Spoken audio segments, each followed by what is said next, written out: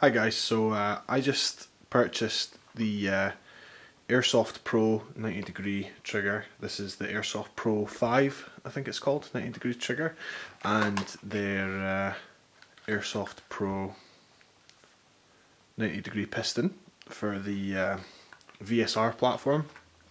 I literally just received it, and I thought that I would just do a quick sort of unboxing and look video.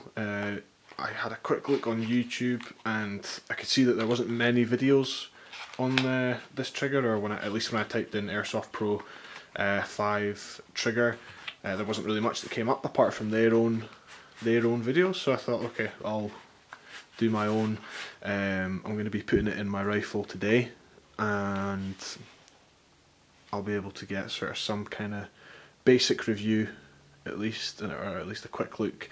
I won't be playing any games for another sort of week and a half, so I'll get a proper test of it then. So in the box it's packaged quite nicely. It's got some nice firm foam to keep everything safe.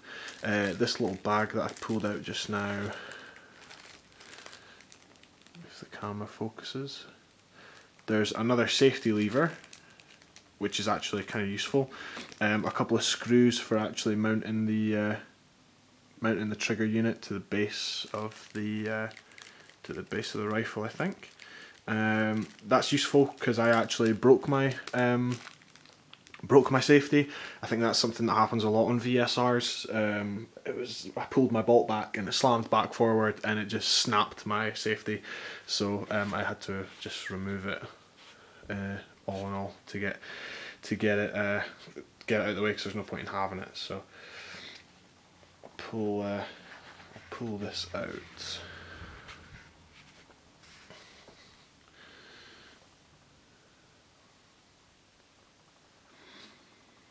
So it actually looks really nice quality. The title there, Airsoft Pro 5, looks quite nice. VSR trigger Gen 5. Just a quick look at the back. It's got a really nice finish on it as well.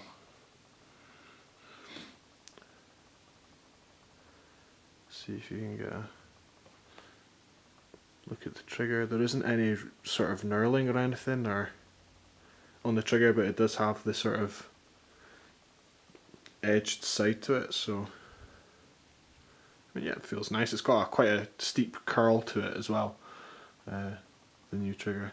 But first looks, I mean, it looks nice. It feels of good quality. It feels quite sturdy. I'm not a professional in trigger boxes, but no, it looks good. It looks good. It certainly looks nicer than the standard boxes that you pull out of your sniper rifles anyway. So it does have trigger adjustment. You can see here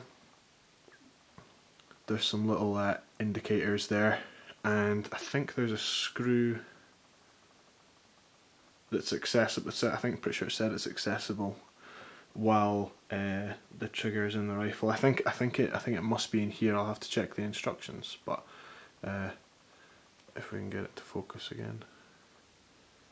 So you can see there's a hole there at the top of the trigger. I think that is the trigger adjustment, so you can adjust how much pull you've got. So yeah, I'm gonna take apart my rifle, put this in, and see how it goes. The reason I actually bought this trigger is because currently my VSR has a 45 degree trigger, Action Army Sears, and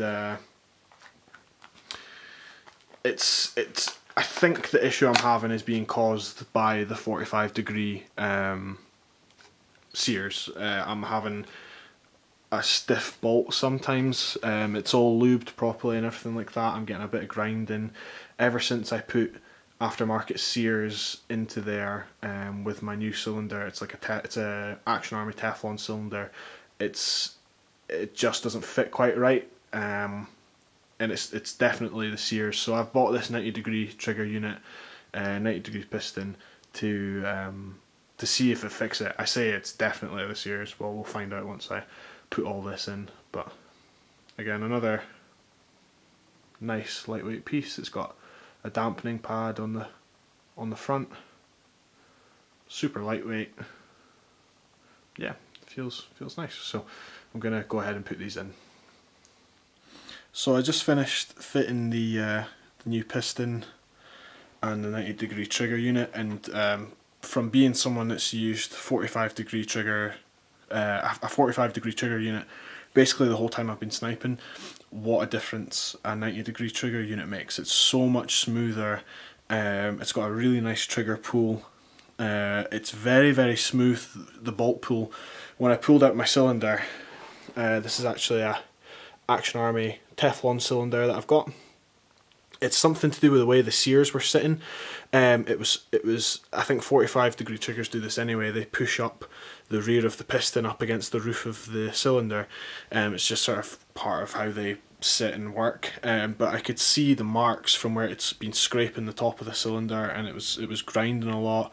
The trigger unit would actually jam a lot when I was shooting. I'd be going try and take a shot, and then I'd pull the trigger and nothing would happen, and I'd have to like slap the rifle to get the trigger to release and stuff, and it was just an absolute nightmare. The last thing you want to be happening when you're trying to take a shot. But I've just finished putting everything in. I've taken a few test shots and stuff like that. I have noticed that my air seal isn't as good as it was before, so that might just be something that I haven't put back properly with like Teflon tape or something. I'll investigate that. But yeah, so it's got an Action Army Teflon cylinder. It now has the Airsoft Pro 90-degree trigger unit. It's got the Airsoft Pro 90-degree piston. It's got a 9-ball bucking, and I think it's a Prometheus barrel or a PDI barrel or an Edgy barrel, 6.1 type bore. I can't remember exactly what brand it is. I'm probably going to swap out for a maple leaf barrel at some point. And I've also just painted the rifle last night as well. There we go. You can see there's some leaf action happening on there. I'm quite happy with it. It's the first time I've ever painted a rifle, so I think it actually looks alright. But yeah, so that's basically my build so far. Tokyo Marui VSR. Basically just ended up pretty much stripping it all out and replacing all the parts. I am going to get an Action Army hop-up unit because it's the stock VSR unit I'm using right now with the Airsoft Pro hop arm. It's the Airsoft Pro. I'm going to swap to maple leaf at some point, but if you're an airsoft sniper, you know that airsoft snipers cost money, so piece by piece. I'll do a couple little shots with the bolt pull and stuff so you can see how smooth it is.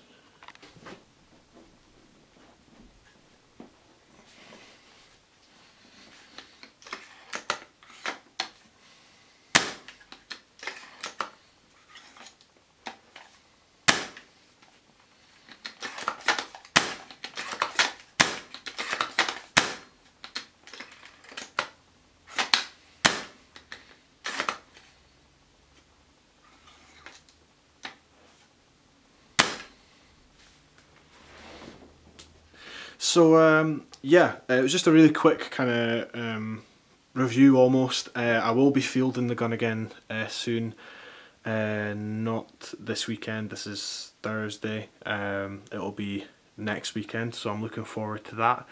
I've got a lot of new bits to try out. But what a difference that 90-degree trigger has made. So I'm not like a pro airsoft sniper or anything like that. But if you're sort of in the same shoes that I was in, you've got a VSR or whatever it is, like an L96 or whatever, just I wouldn't bother with the 45-degree trigger, because by the time you've bought like an Action Army sear set, you know, it could be like probably, I think it's like around £50–60, something like that.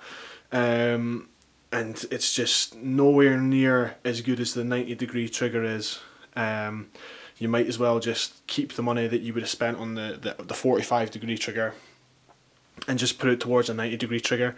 This trigger and the piston set me back, I believe it was about £100, £110.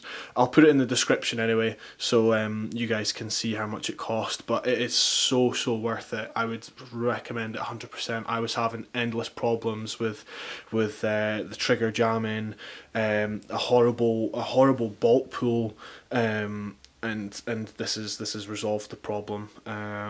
So big time. So it's a great piece I'd recommend putting in. So again, yeah, the Airsoft Pro, it's the 5 version 5, I think it's called, trigger, and the Airsoft Pro 90 degree piston.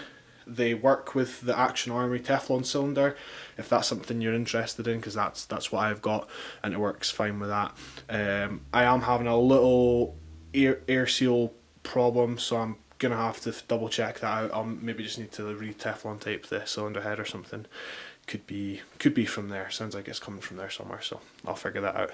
But yeah, thanks very much guys for watching. Hopefully that was sort of informative for you, and it's just a little look at the Airsoft Pro 90 degree trigger kit. So thanks again, and hopefully see you next time.